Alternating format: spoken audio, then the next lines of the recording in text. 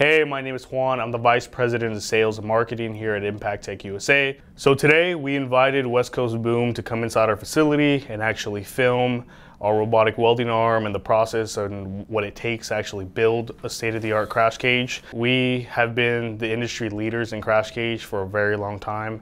We have been the industry pioneers for a very long time, and we want this industry to grow. We want stunting to be known as a phenomenon like skateboarding, motocross, NASCAR, all these multi-billion-dollar industries, and the only way to do that is to lead by example. Let's get it, boys. Fortune, where's should about your camera? Shoot some behind the scenes stuff. So the purchase of this robotic welding arm was very scary. It could have broken us or it could have made us. It was one of those decisions where we upfronted a large amount of capital in order to get this into our facility. And one of the craziest things was usually manufacturers purchase this and they're only welding in straight lines, meaning they're only welding from point A to point B. We were crazy enough to think, hey, you know what, we're gonna purchase this and we are gonna get an entire crash cage front and back to be welded only by the robotic welding arm, which took months and months of programming, which we crammed into weeks. So our lead welder, Sun Tran, went ahead and did the commitment of programming this robotic welding arm, and it took so many man hours. I mean, for our most popular crash cage, like the 2013 to 2023 Kawasaki ZX-XR, it took about 400 to 500 hours to get the left and the right side programmed perfectly. And he did that in shifts of 24 to 32 hours nonstop consecutively. And it's one of those things where if we didn't have him programming it, none of this would have been possible, because it would have probably taken a programmer anywhere between a year to 2 years to fully program this robotic welding arm, and it only took him 2 months. Okay, so this is our OTC robotic welding arm, and this is something new for 2022 here at Impaktech USA. The robotic welding arm allows us here at Impaktech to mass produce these crash cages. These ZX-XR crash cages used to take us about 2 to 3 hours to manufacture one from start to finish. Now, from start to finish, we can get this manufactured in about 15 minutes. So as you can see, it's a big up in production and also allows us to fully automate our crash cage, something that has never been done in the industry. Basically, what a fully automated crash cage means is every single component on this crash cage has either been cut through a machine, has been made through a machine, or has been welded through a machine. So every single motor mount, from the top mount, mid mount, back mount, have been cut through a Haas CNC machine, and every single tube has been cut through a plasma cutter to ensure all the notches are perfect, and every bend has been bent through a CNC bender on the crash cage. The robotic welding arm actually welds 98% of the entire cage. The other 2% is done by a human. Basically, what a human has to do to ensure fitment is we'll get all the components, we'll put them in a jig, and then the human will actually tack weld each component. As you can see here, it gets tack welded to ensure that everything fits in the jig 100% perfectly. Once it's been tack welded, then we insert it here on this jig on the robot. And yeah, the robotic welding arm will do its thing. I really wanted to show everybody what it takes to make a multi-million-dollar company. And if it takes us showing everybody step by step on what machinery you have to purchase and what it takes to do that, then so be it. You know, we're not trying to be greedy. We want every other company in the sun industry to grow just as we did in order to grow this industry. So now we're gonna turn this on. And again, the first run isn't gonna weld, it's just gonna trace everything. So let's go ahead and get this started. All right, now it's gonna start doing that.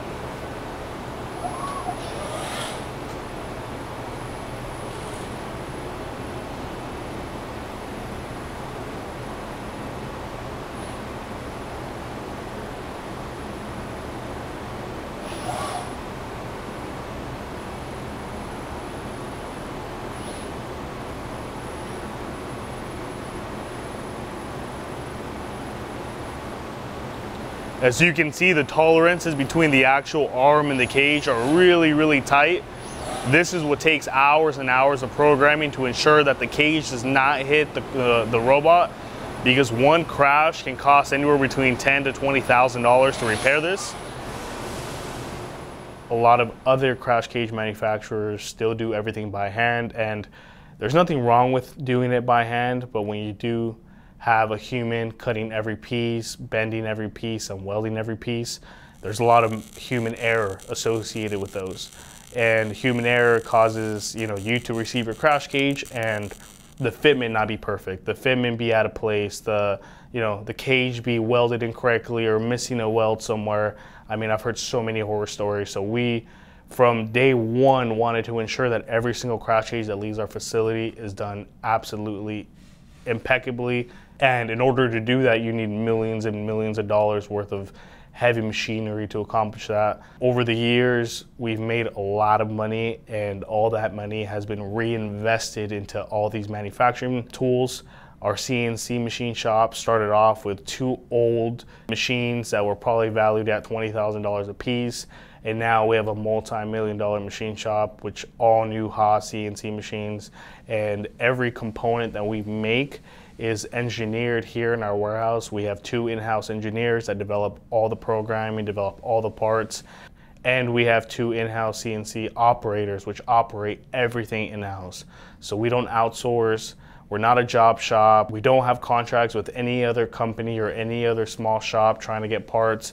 Everything we do here in our 10,000 square foot state-of-the-art manufacturing facility is done for Impaktech USA. Ready?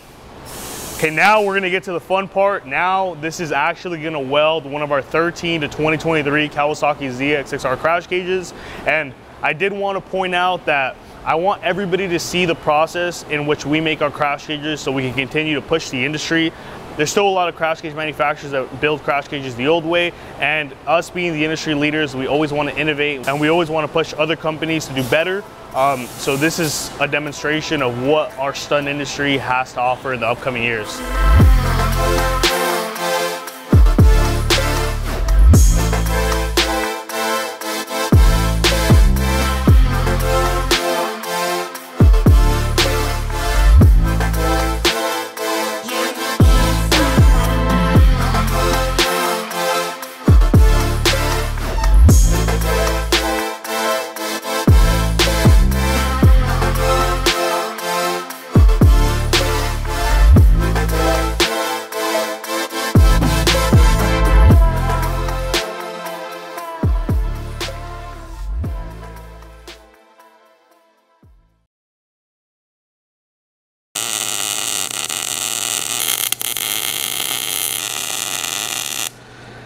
So you can see the speed difference, right? Yeah.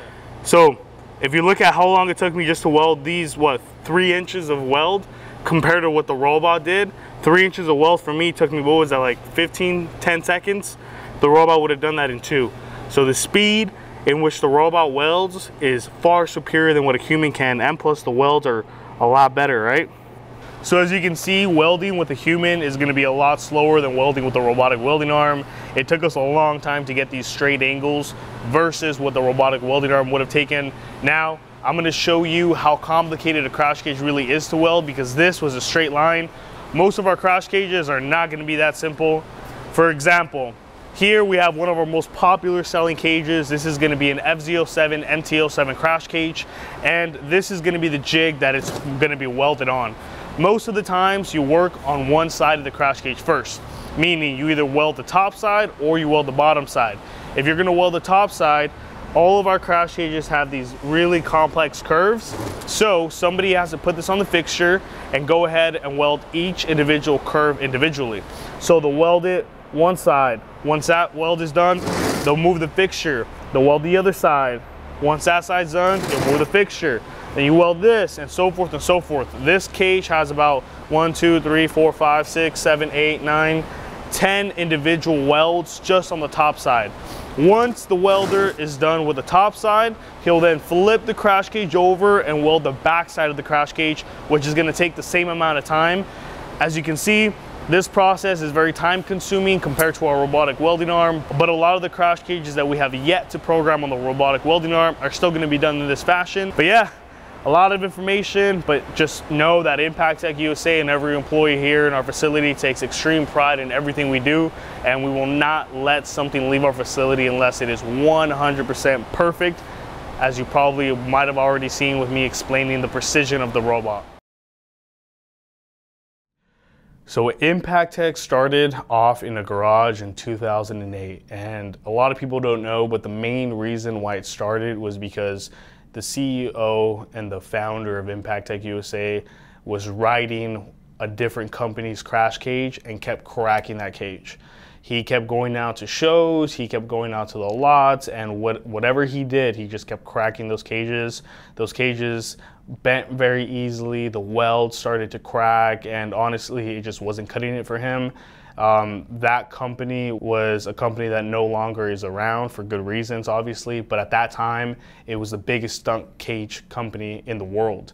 And what he did was he's like, you know what, I'm gonna go to my garage, I'm gonna learn how to weld, I'm gonna learn how to fabricate, and fabricated his own cage. And before you knew it, everybody kept asking, what cage is that? Why isn't that cage breaking? Why is that cage far superior than any other company in the industry? And he's like, hey, I can make you one. Started making one. Fast forward 18 years later, we're the largest crash cage company in the world, period. We make everything in the United States. Nothing is outsourced. Nothing is shipped from overseas. And we're goddamn proud of that. And fuck, we make the best crash cage in the world.